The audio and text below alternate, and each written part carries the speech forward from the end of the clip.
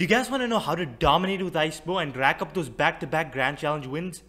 If so, this video is for you. Yo, what is going on guys? Welcome to Outplayed Iron, the channel that takes your game to the next level. In today's video, I'll go over starting plays, general and game plan tips for IceBow that I've acquired from various pro players. I will also share pro tips for elixir counting and card rotation, especially with this deck. Make sure you sit tight as this video is packed with information which I guarantee will make you a better xbow player so that you can rack up those Grand Challenge wins. I'll be covering the common mistakes in the end of this video as well. I will showcase games from this 12-win Grand Challenge to help you guys understand how Tyton plays it. Make sure you watch the entire video to not miss out on the incredible gameplay and the pro tips that I'll share throughout the video.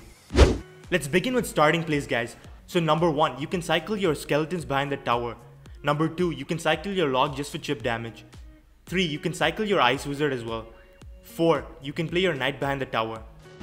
General tips. You want to make sure you protect your ice wizard and Tesla as they provide the most value and defense which can translate into attack when you offensive xbow. You want to make sure you know how to rocket cycle and when to rocket cycle as it's a very important aspect with this deck. Number 3, you want to identify the deck your opponent is playing and understand what's his win condition. If you know what he uses to counter your xbow, you can prepare before and make sure you have the cards in cycle to deal with that. The next two aspects that you need to practice and get down is elixir management and card rotation. Let's start with elixir management.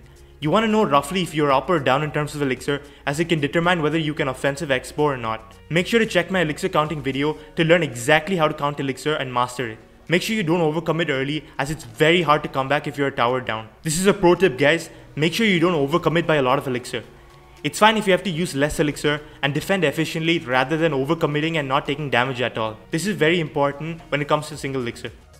The next aspect I want to cover with this deck is card rotation. Again guys, I've made a video on this before and do check it out for a more detailed explanation. You want to get an idea of what your opponent's win condition is and his counter to your xbow.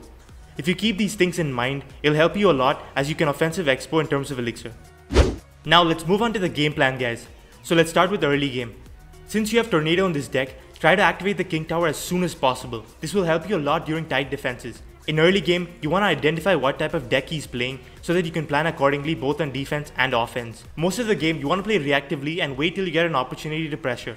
You want to control the tempo of the early game. Pro tip guys, you can rocket a card next to the tower if it's more than 4 elixir. Late game, you want to start rocket cycling if you can't break through with your xbow guys. Otherwise, just keep making positive trades on defense and pressure well with your offensive xbow. You can start getting fancy here and start predicting plays from your opponent to outplay them. You can use your NATO offensively as well by pulling his troops away from your xbow to get more damage. Now let's move on to the most important aspect of the deck guys, rocket cycling. I'm going to cover some pro pointers to make sure you're on the right track when it comes to rocket cycling. Tip number 1. Rocket the tower if you can also rocket a 4 elixir troop with it. Number 2, you can start rocket cycling when the tower is roughly 2 rockets and 2 logs from finishing the game. This can vary. Tip number 3, make sure to rocket cycle only when you know they can't pressure you or when their win condition is out of cycle. This mitigates the chance of them pressuring you by a lot. Tip number 4, make sure you have your defense ready after you start rocket cycling such as your Tesla, Ice Wizard and NATO. Now I'm going to cover the common mistakes which will help you guys a lot. Number 1, rocketing when you simply can't defend after you rocket or when he has his win condition in hand. Number 2, not staggering your troops or splitting your troops and giving them a lot of spell value. Number 3, make sure you know what you're going to do during the game. Have a game plan so that you can plan accordingly. Number 4, spending more elixir than you need for offense or defense. Number 5, make sure you keep switching lanes when you face spells and don't let them get a lot of damage on one side of the tower. Now let's move on to the 12-win Grand Challenge gameplay guys. Okay guys, for the 12th win in this GC, we're going to be up against Hog Earthquake, and versus this matchup, you want to activate King Tower as soon as possible and start rocket cycling him out. If he uses Earthquake, you can start xbowing freely. Okay guys, this is early on in the game and all we have to do is just play reactively and passively and make sure we don't do anything extra in terms of elixir.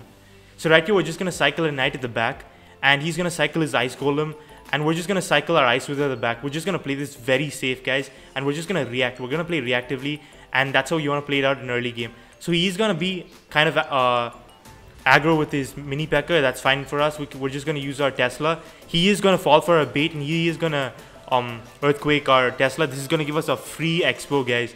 So right here he's going to defend with skeletons. He doesn't have enough.